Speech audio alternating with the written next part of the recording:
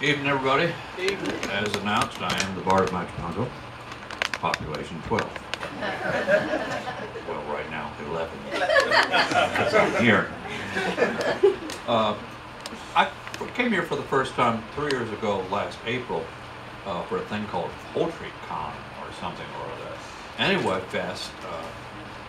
It was supposed to start at 10 o'clock, and they changed it to noon. But I didn't get the email, so I showed up at 10 o'clock. It was a little chilly, but if you went down the street a couple blocks and sat in Plaza, there was a bench and it had sunshine. Pretty attractive, because I'm an old fart. Anyway. So, Saturday morning drive-by in Norfolk. From this bench, I can tell the approaching Mustang parks outside. Pollen mars its bright ebony finish, trapped by the damp from last night's rain, baked into place by the bright morning.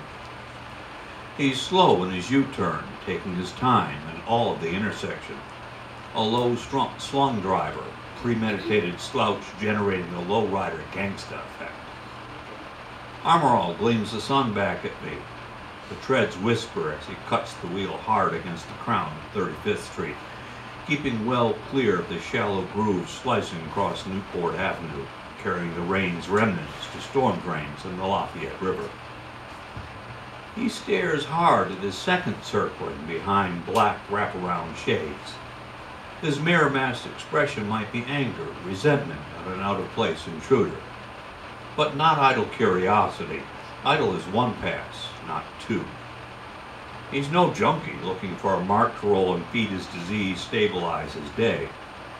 A heroin addict will get up early if the sickness wakes him and forces him outside. But no street junkie drives that kind of money. Not a dealer or even a dealer's shorty monitoring the hoods for rivals or narcs. Saturday morning doesn't exist in their world.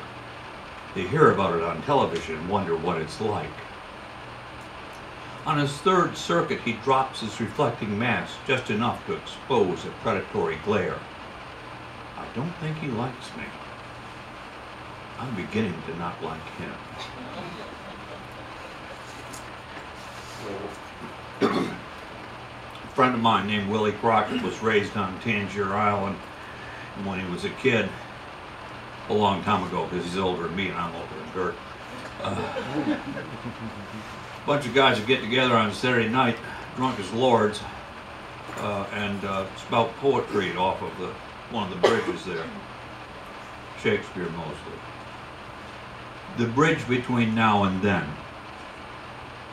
When water was the road most traveled and the daily tide governed time, Frank took Jimmy in tow from knee-high to Bourbon, from King James to Shakespeare, from Romeo's longing to Iago's rage spouted on summer nights against the star-speckled sky, off a twisted, drunken bridge of splintered gray timbers that spanned silt-laden Catton Creek, joined the virtuous of Tangier Island to the sinners his father warned him against.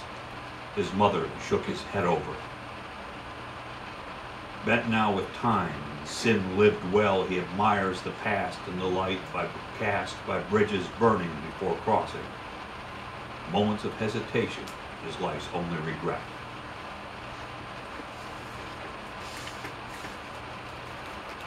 Found poems. This one is essentially a true story.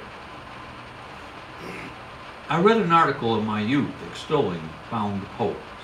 I gave it as an example, push for coin release, and dribbled merrily on, extolling the virtues of found poetry, singing the praise of literature that surrounds us if we only look. I searched with all the inebriation and expectation, but even my callous self soon realized that the author had dealt not with hard facts, but rather a hard deadline and 2,000 words to fill. Yet I never stopped looking, checking the lost and found.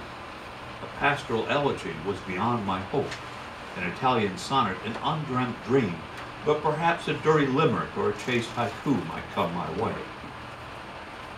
Today I entered Watson's Hardware and Realty, purveyor of nuts and bolts, guns and ammo, cottages and waterfront estates. And bumper stickers.